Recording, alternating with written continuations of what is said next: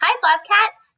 Something that my students and I encountered today, is that some of us didn't know how to switch from Zoom to Chrome in case we were looking at something in Canvas or looking at a link to a website that I use, and then back to Zoom so they could see me.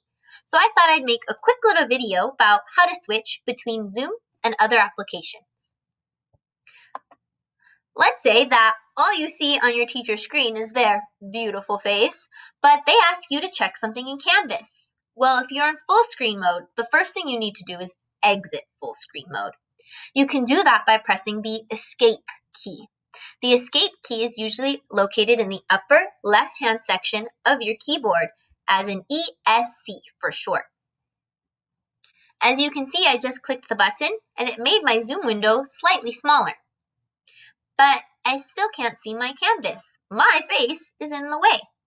I'm going to look at the upper right-hand corner of my window, and I have three options.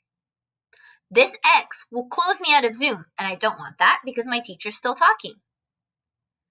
This is my maximize key, and that'll make my screen even bigger, and I don't want that either. So I'm going to press this little dash, which is really the minimize key.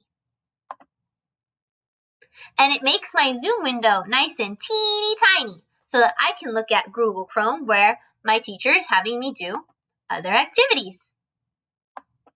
I'm going to do the activities I need to do in Chrome, but then my teacher says, look at this, I'm sharing my screen, it's super important.